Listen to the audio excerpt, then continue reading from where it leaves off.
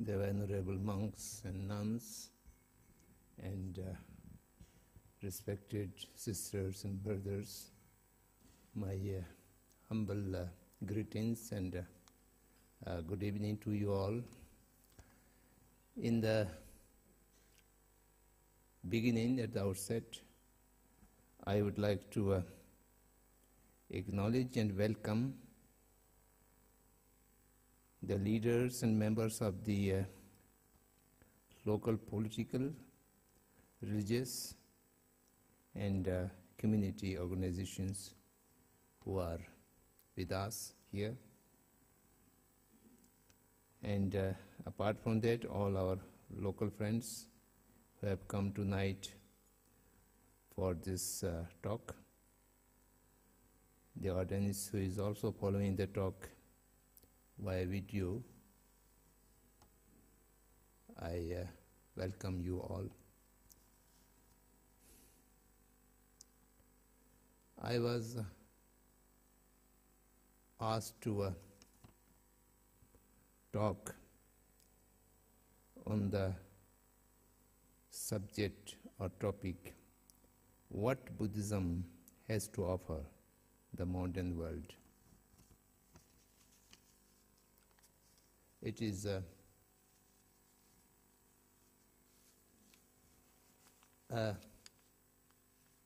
kind of unfamiliar topic for me.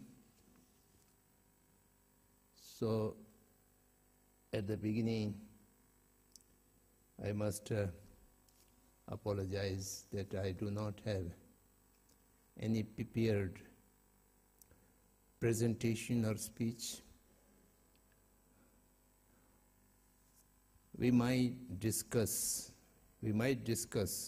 what Buddhism has to offer to the modern world, but I do not have anything to offer to you, which is what's well to be considered as offering.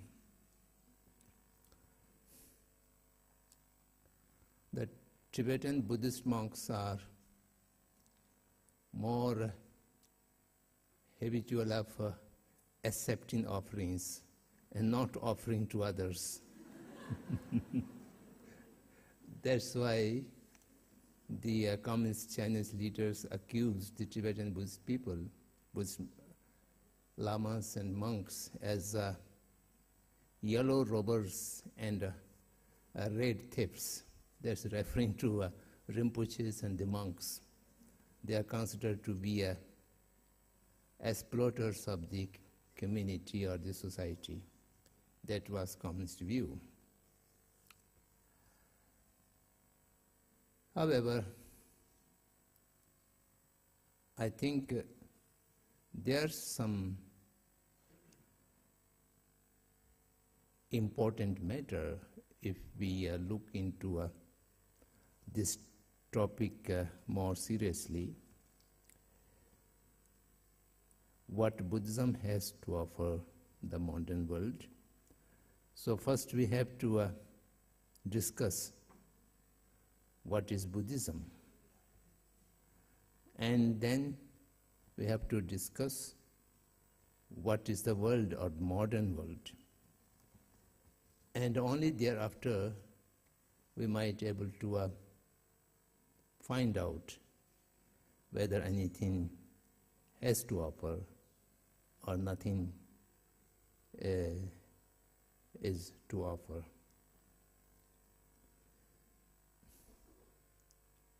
Buddhism, many people understood as one of the religious traditions,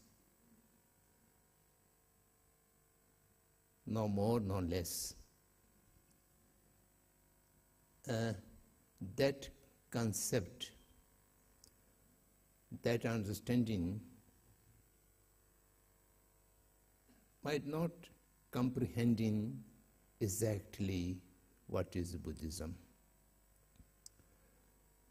Buddhism as not exactly a religion in the stricter terms, in strict connotation of the term. In India, there's an expression some of the scholars used to say that the Islamic is a holy religion. The Hinduism is a way of life. Buddhism is a science and philosophy. So there might be some difference between the various traditions. I definitely do not say that Buddhism is superior to any other religious tradition. I am only saying that there are differences, there are similarities, and there are also dissimilarities. So without noticing the dissimilarities, we will not be able to understand all religious traditions as equal.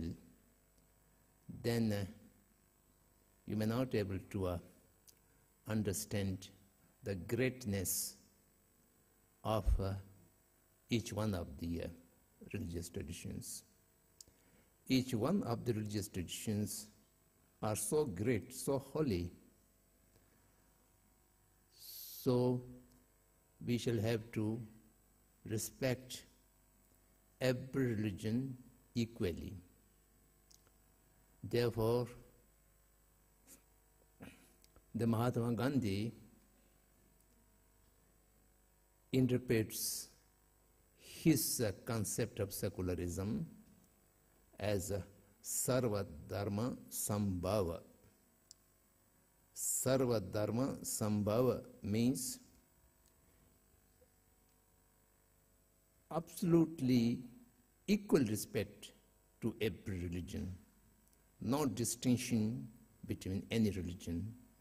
That is the real secularism in his view. Of course, the other Indian people translated the English word secularism as Dharma Nirpechta.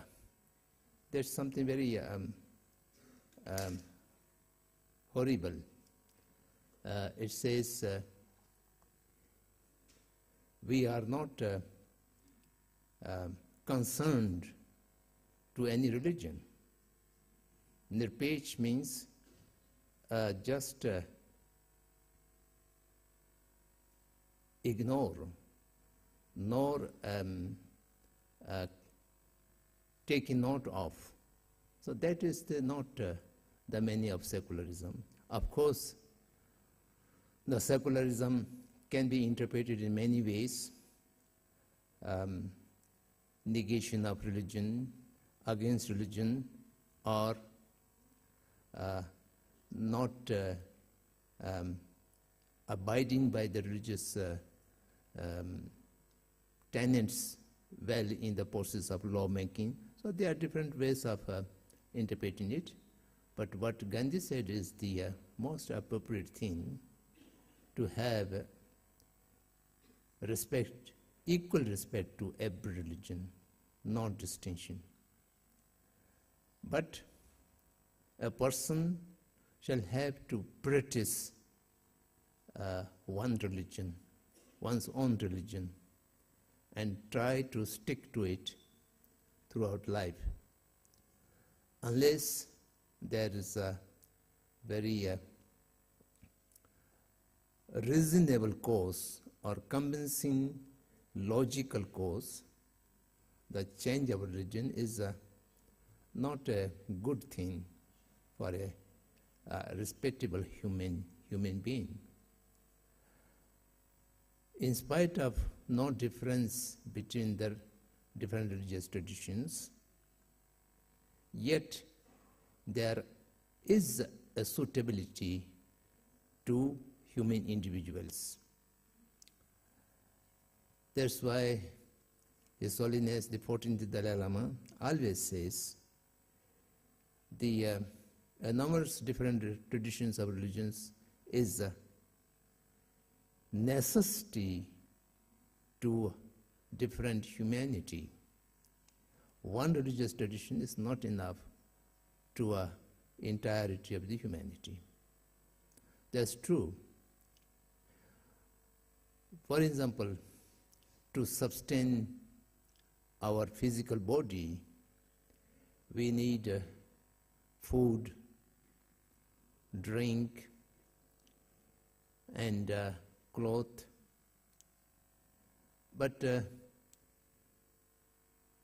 there cannot be one kind of food and one kind of drink and one kind of cloth if you make the entire 7 billion people asked to wear just one kind of cloth and just one kind of food. Absolutely impossible. It will not make the people happy. It will not make people comfortable. Each individual has a different kind of test. Not only test, suitability to his or her body, and therefore so many different kind of preparations and foods are necessary. But it does not mean certain group of food is more superior than the other food, or certain group of drink is more superior than the other drinks. All of them are good for those persons who are suiting to that. So similarly, religion, philosophy, and any kind of knowledge that is very much necessary for the diverse aptitude, diverse level of liking and disliking, and intelligence and capability of understanding. So there need to be so many different things. So in this context, Buddhism has so many dissimilarities with the other religious traditions.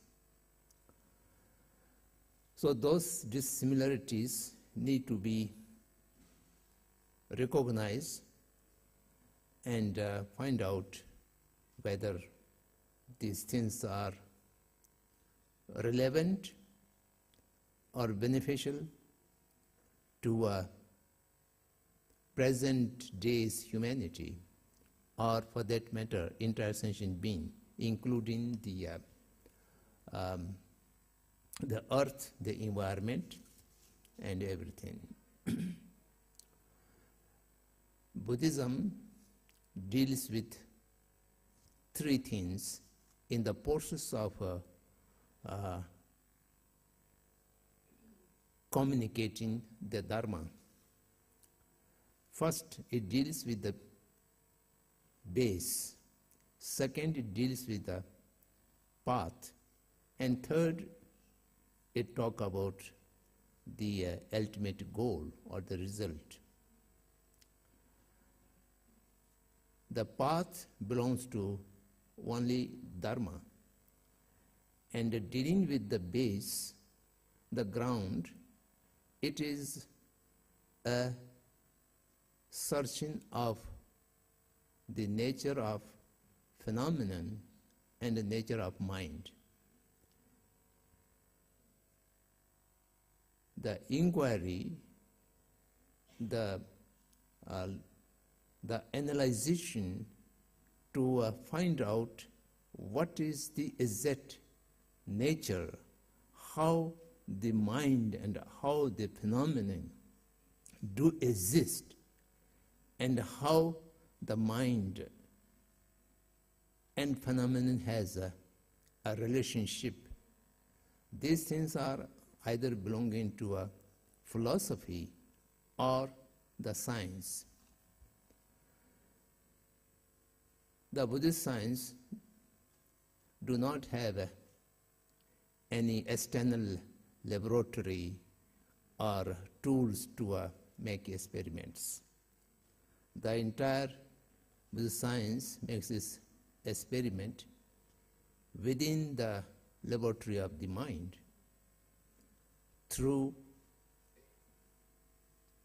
analyzation, visualization, or concentration.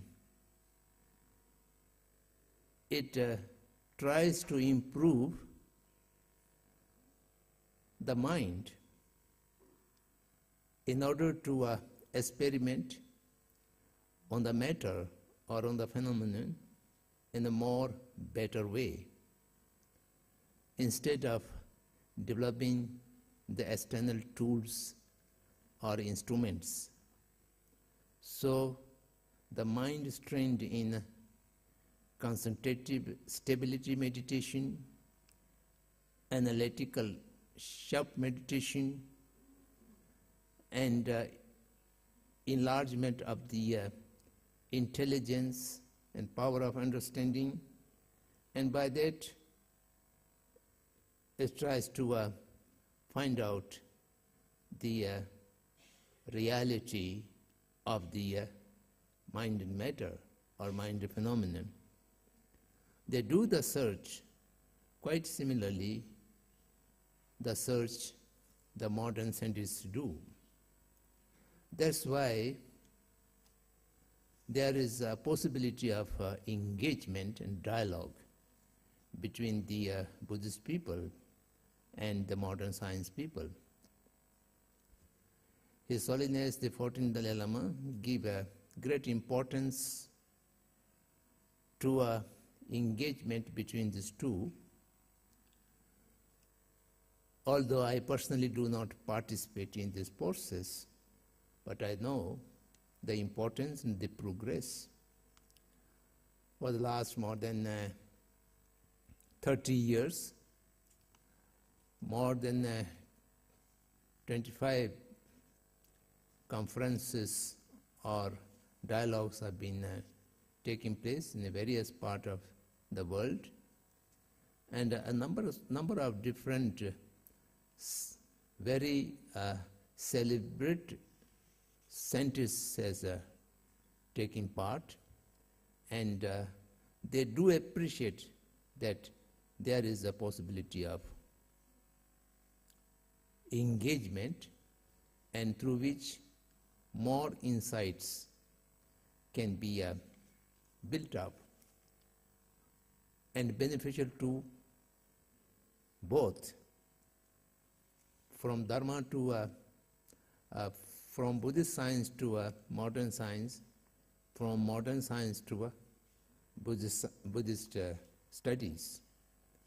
That's why His Holiness encouraged all the Buddhist monastic institutions in India to introduce introductory course in various modern sciences, so that the Dharma people may not be absolutely ignorant of the basic principles of the modern science. So there's a lot of interaction and lot of dialogue. So Buddhism shall have to be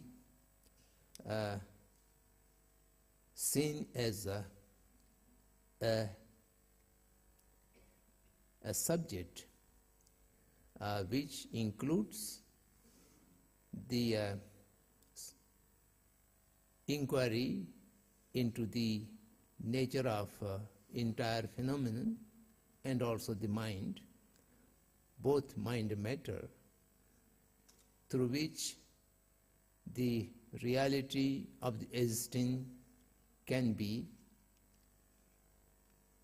discovered, revealed, and understood. Thereby, the perception and the cognition can be improved and enlarged. Then also, Buddhism do have references or discussions or principles on the matters of social, economic, and politics. These are the basis of development of modern world, the contemporary world. Buddhist in-depthly deals with the right livelihood, and on that basis the Bhutanese has come out in a theory, on a principle, instead of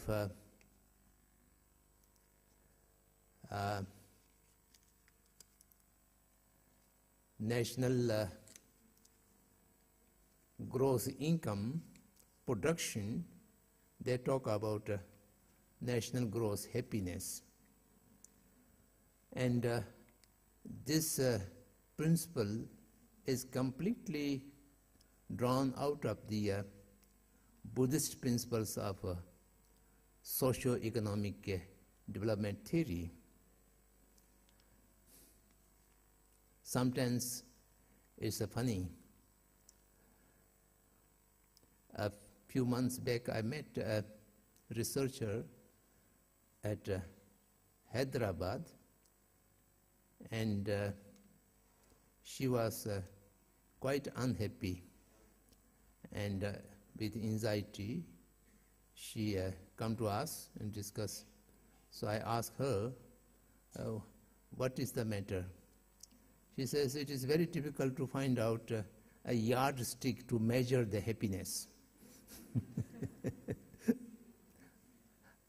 So what is necessary to measure the happiness? Happiness is happiness.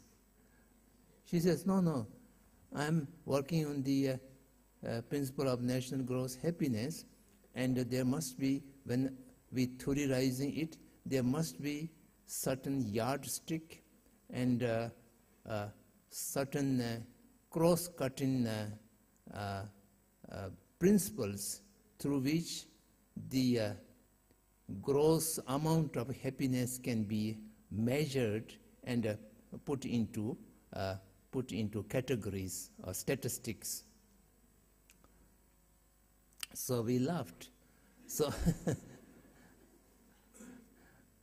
happiness is very difficult to be maintained and to be achieved if you do not have the basic, basic technique.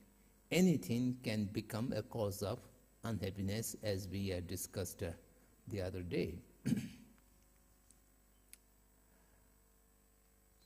So, similarly, the Buddha's teaching has a lot of things about the political systems, particularly the principles of democracy, equality,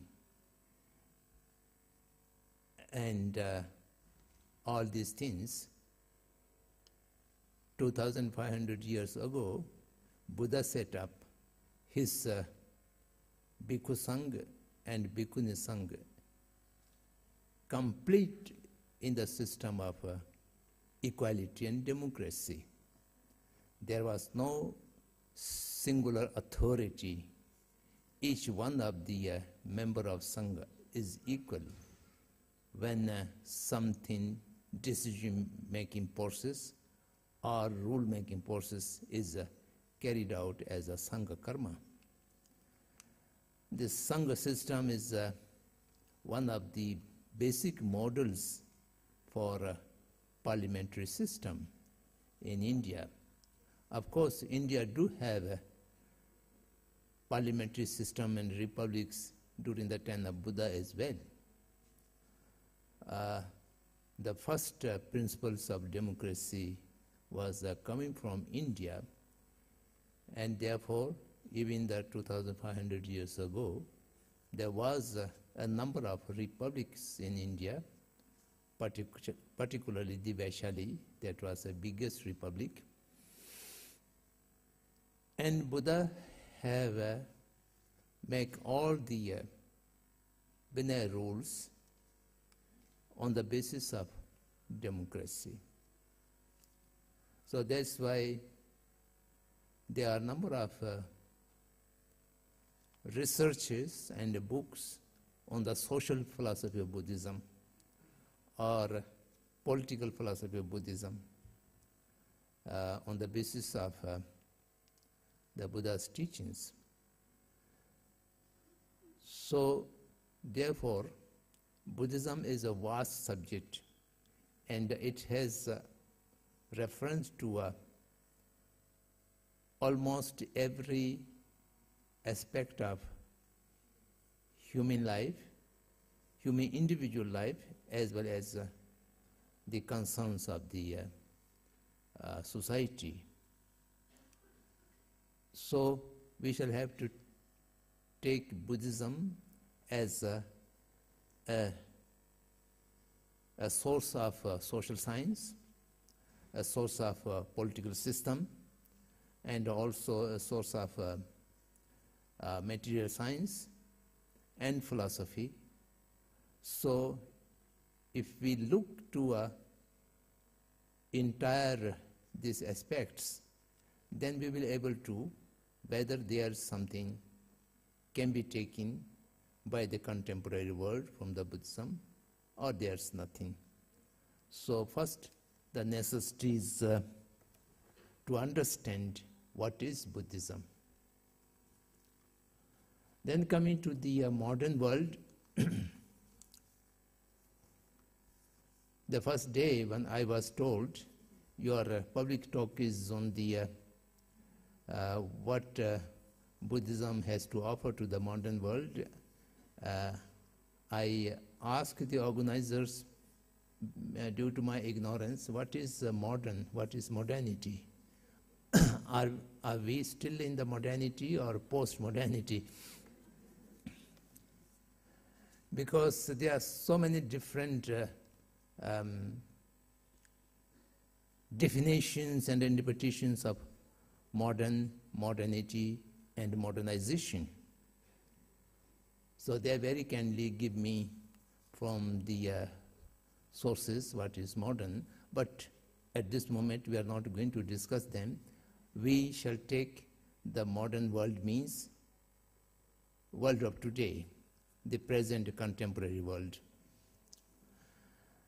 The contemporary world need to look closely and what is the situation of the contemporary world. We always think that after modernization, the nations, they are emancipated, they are liberated, and they come to a very great time, and there is no problem. This is a general concept, or this should be general concept, otherwise why we talk about modernity. His Holiness tells us, once he was invited by the late Queen Mother in the UK. At that time she was around 100 years old, but she was very active and alert. And His Holiness asked her, you lived for a century, and can you tell me the old days during your young age was better, or the world today is better? And she very enthusiastically tells His Holiness, oh, it is much better today. And when I was a child and I was a teenager, there was not much of equality between the gender differences, the male and female, and there's not much democracy, not talk about human rights, and lot of domination and injustice. Now we are in a period, democracy, human right, gender equality, and freedom of individual, all these are available. So the things are much better. So in a way, she is right, because these days we talk a great deal about this. We talk a great deal of equality, democracy, human rights, freedom, liberty, and so many things, very good words. But in reality, do we have all this?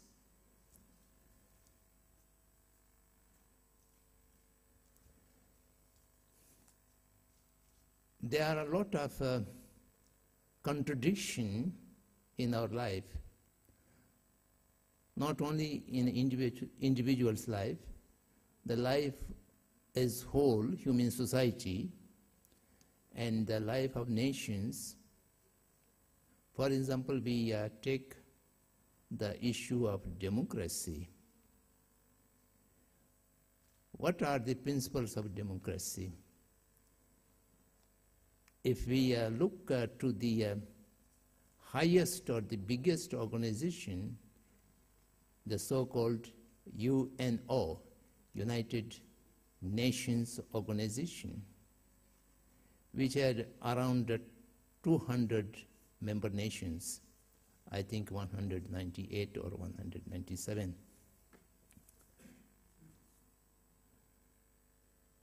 Around 200 member nations, all the decisions are taken by one nation. And we accept it as a democracy. So if this is a democracy, then what is wrong with the kings and the queens and the emperors?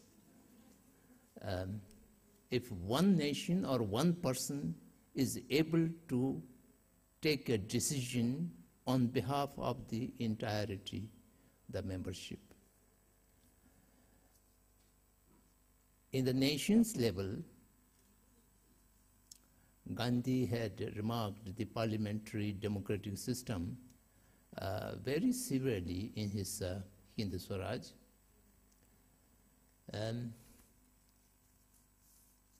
I met a political science professor from Taiwan, Formosa, and at that time Formosa was newly democratized, and multi-party democratic system was set up, and the presidential elections were concluded. I just congratulated him that you have a very smooth transition from a totalitarian to a multi-party democratic system. I congratulate you. And he posed very well. Yes, you are vulnerable, but I don't know it is for better or for worse for our nation, I can't say. So I was taken aback. He was not an ordinary person, he was a professor of political science.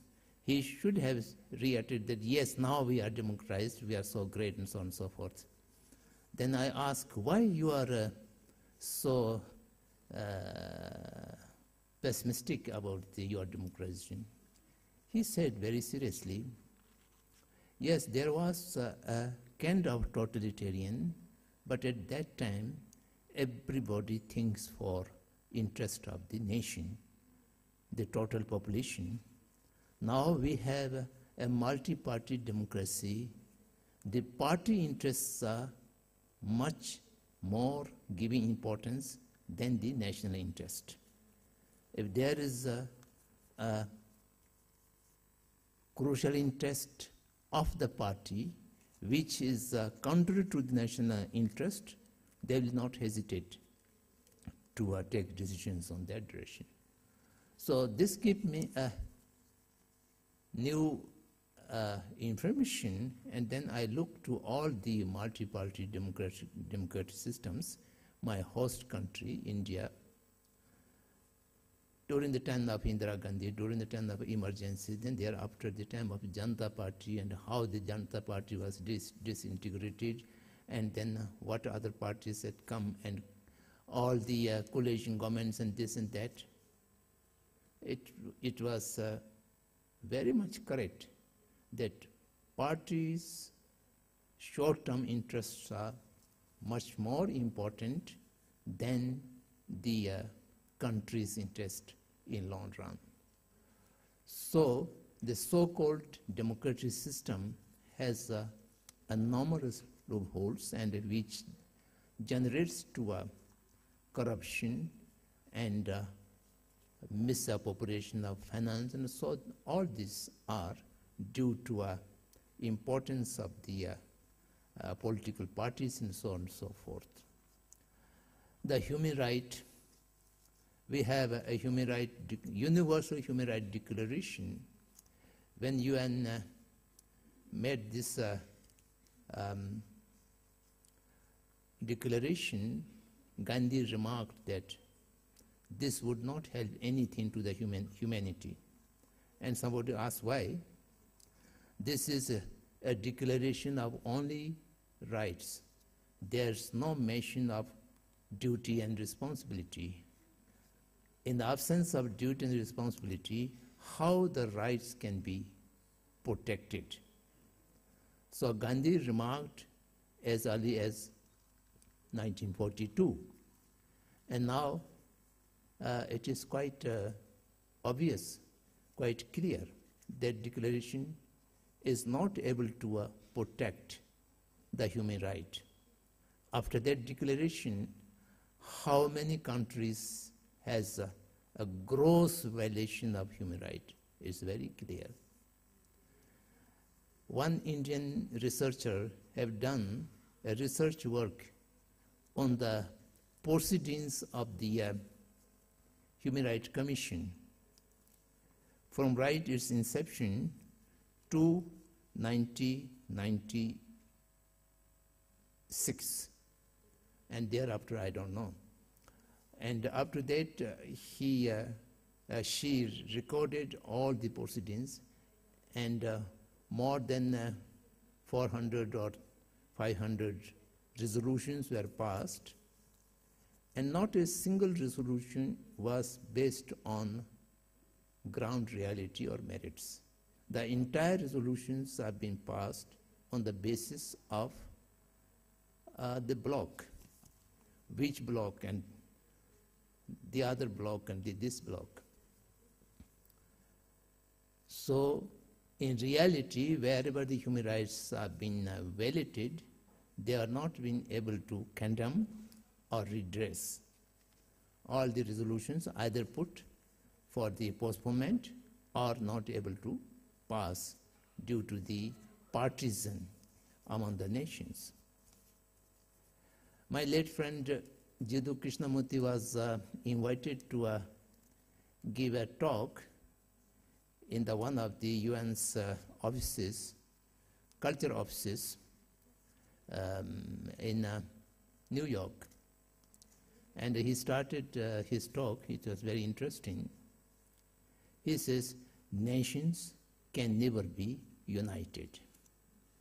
If you have to unity, you have to give up the sense of nationhood, nationalism.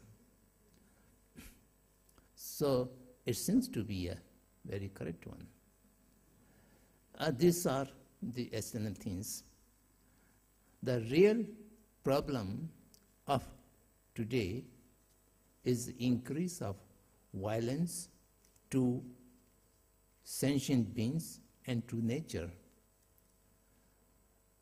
and thereby the degradation of environment that threatens to not only the living creatures but even the plants, trees, animals, water, glaciers, and everything's been greatly disturbed. The global warming and the climate change, on which successive conventions have been organized. Everybody talk about the real situation. I very clearly remember around 20 years before or 30 years before, when we raised the question of environment degradation, many scientists would say, yes, there's some damage, but we will find some remedy. The scientific knowledge is capable of finding all remedies, whatever may be damaged here and there. So these are small things, and on the contrary, we are making a great leap forward in the progress. So we will find out some remedy to repair the damage of environment. But now, for the last around 15, 16 years, the majority of science people says, we cannot do anything, we have no remedy. The science will not able to find any way to stop, to reduce, or to repair what the damage has been done to the environment. And unless and until we change our lifestyle, to change something drastically, make a decision for the betterment of the environment, there's no way to restore it. It's our lifetime experience. I live in India, place like Ladakh. The whole year they used to have a half-inch rain or 1-inch rain. So therefore all the house roofs are not waterproof, they're not necessary to make traditionally. And there was a flood 3 years before, and more than 400 people died. And this kind of visible change in the environment. And this year, I lived in India during the last 3-4 months, the monsoon season. The half of India is suffered by drought, and the half of India is drowned in the flood. So, great disaster. And all these are not speculation, not theory. We do experience directly. And 30 years before, we used to travel by train anywhere in India. We take water from the railway stations and drink it. Today, we can't take water. We have to carry water with us or give money to the multinational companies to purchase a bottle of drinkable water. And all the waters are being polluted. The basic necessity for survival of humanity, not only humanity, survival of any living creature, the water is necessary and which has been polluted, including the rivers and the water from the wall or underground water. Everything is polluted. The entire water in the Punjab area polluted, and from one district there are 40,000 cancer patients which are now recognized as a result of excessive use of chemical fertilizers on the field, and which goes onto the groundwater and which cause such a great number of cancer diseases. So this kind of thing. So we don't have now drinkable water, and the day will not be far away. We shall not have a clean air to breathe. So today we carry water, and then one day will come, we shall have to carry back of oxygen to breathe. Otherwise the entire air would be polluted. So this is the real situation of today. violence become a trade. So no one going to reduce violence. Everybody talk about fighting against terrorism. No one is really willing to put an end to terrorism, because putting end to terrorism or putting end to war or possibility of war means reduction of market for weapons. And the market industry needs market. The weapon industry needs a market, and weapon industries are not going to change their production, and their market can only be available or sustained if there's use of the weapons, destructive weapons. And if there's no use of the destructive weapons, then these productions or these industries will not have a market or profit. So therefore, it is a necessity of an economic section. The demand of weapon is depend on the consumption of weapon, and consumption of weapon can only be possible if there's a war, or there's a threat of war, or there's continuity of terrorism. So all these are very clearly visible to everyone, but no one is willing to make a change, a shift to these policies. In the past, there was ignorance. People do not know much of the result of environment degradation. Now everybody knows it, and it is dangerous. That is also knows the scarcity of water is going to come, or the scarcity of rising of sea level is going to come. Climate change is very visible. In spite of this, no one has a will to address to these problems, the serious problems. So, what we should say, it is knowingly inviting a kind of suicide. The earth is going to destroyed by environment degradation, and everybody knows it, and in spite of that, after conventions, they are not able to reach an agreement to address to this problem.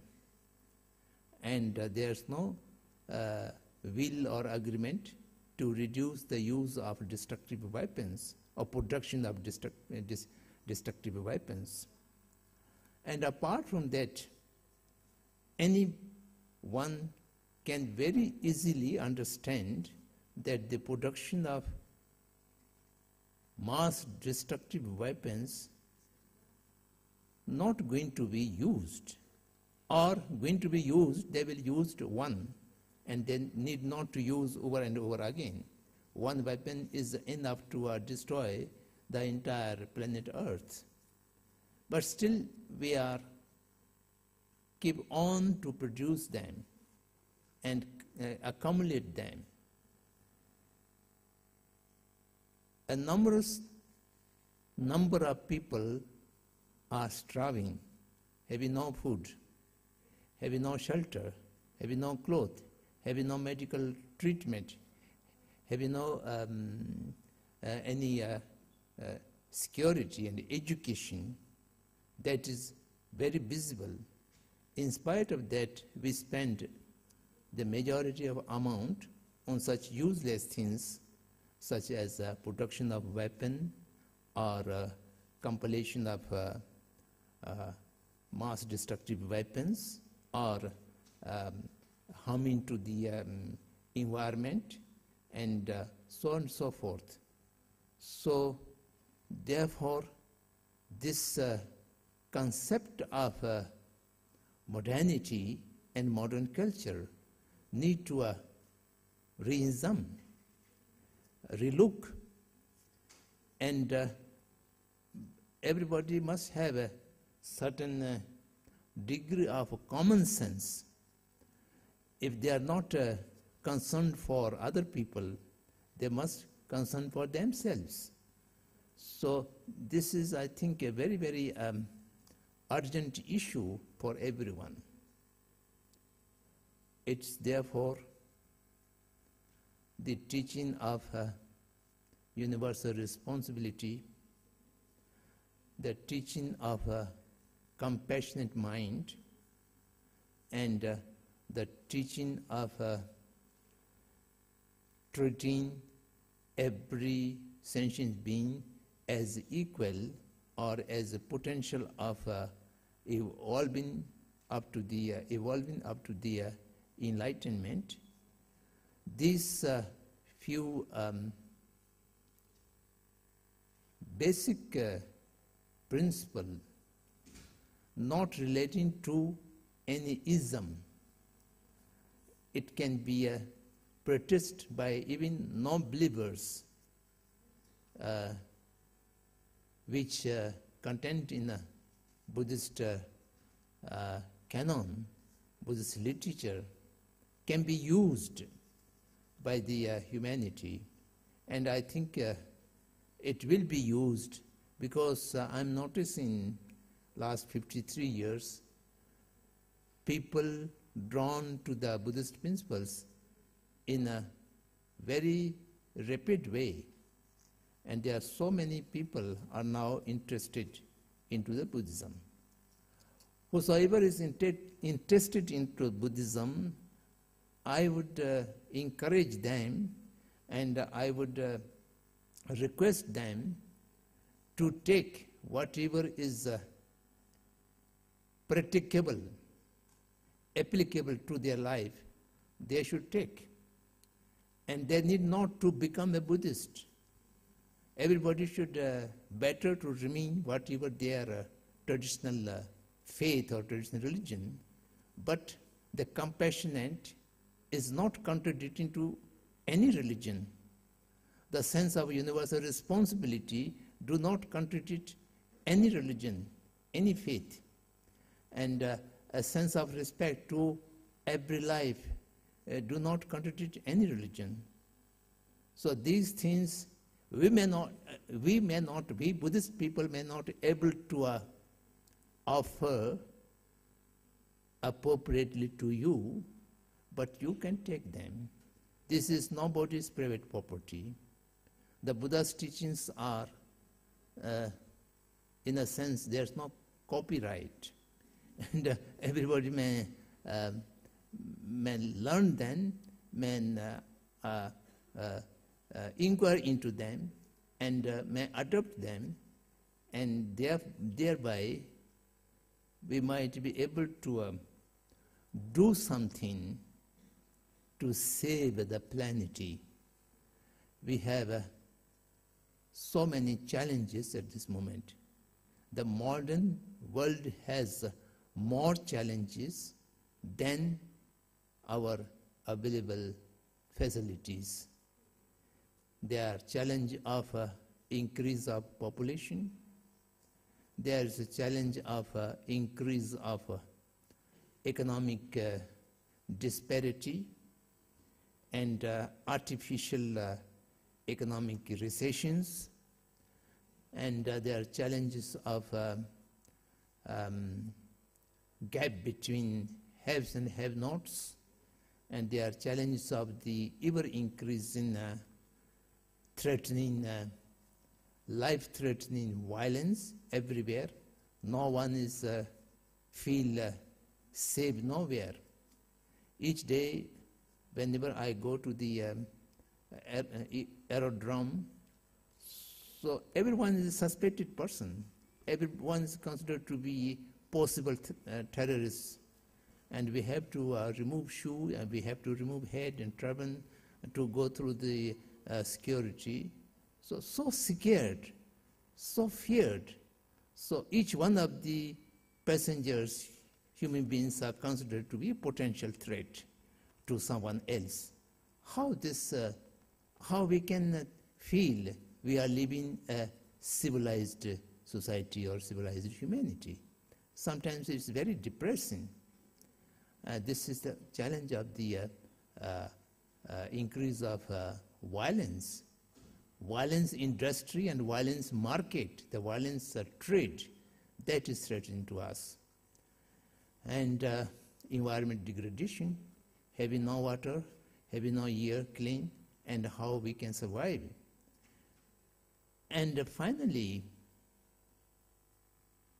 the source of emancipation, source of liberation to everyone is considered to be the religious traditions. The religious traditions are most disappeared, and the name and institutions are left.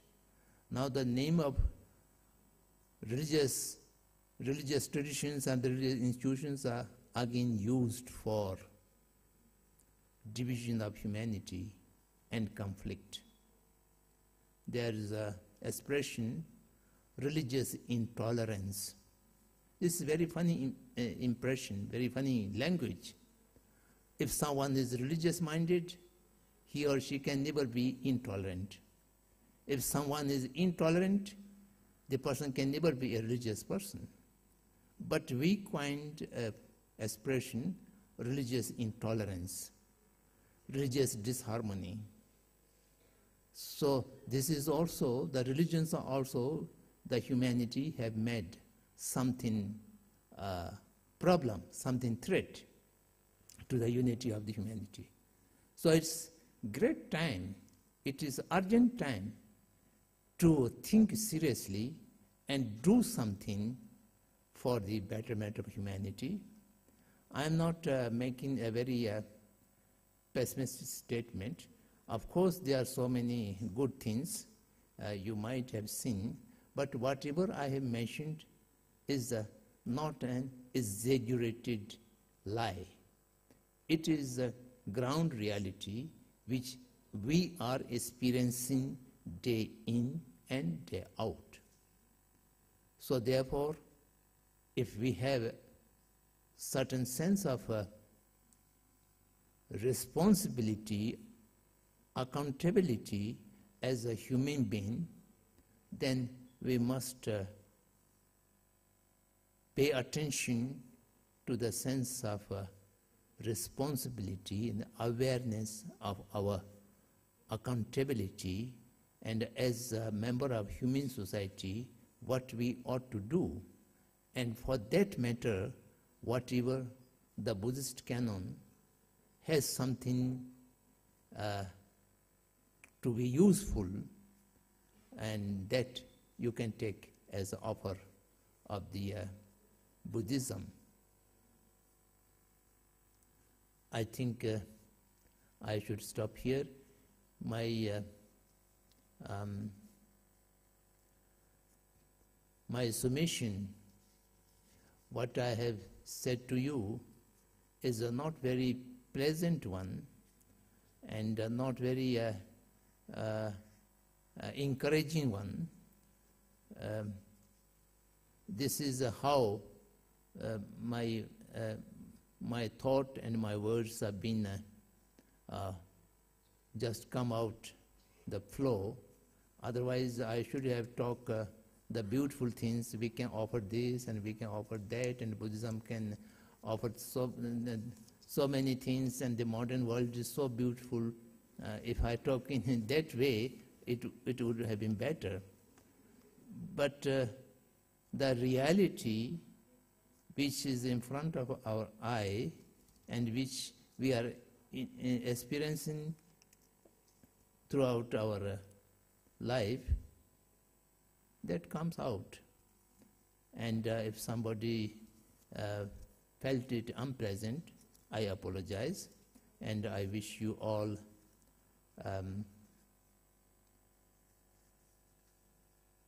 happy and meaningful life. I used to say to my friends, if you wish to have a happy life, you need 3 things: a good health, a sound mind and non-violent livelihood.